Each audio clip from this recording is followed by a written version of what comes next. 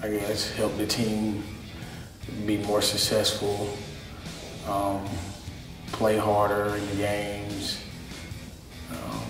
maybe try to win like an individual award or SoCon Most Improved or something like that, Defensive Player of the Year, anything of that nature. And then team goals would be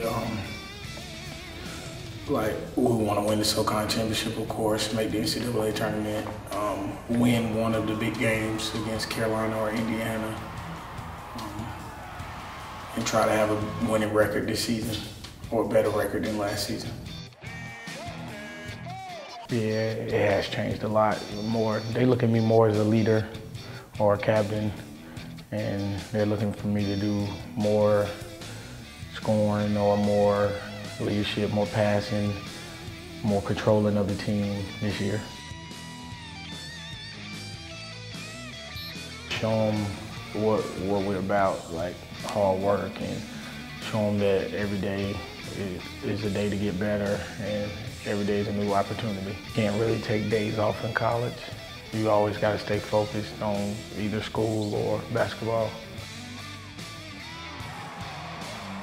Being a leader, talking, being more confident, playing hard all the time, and not just some of the time.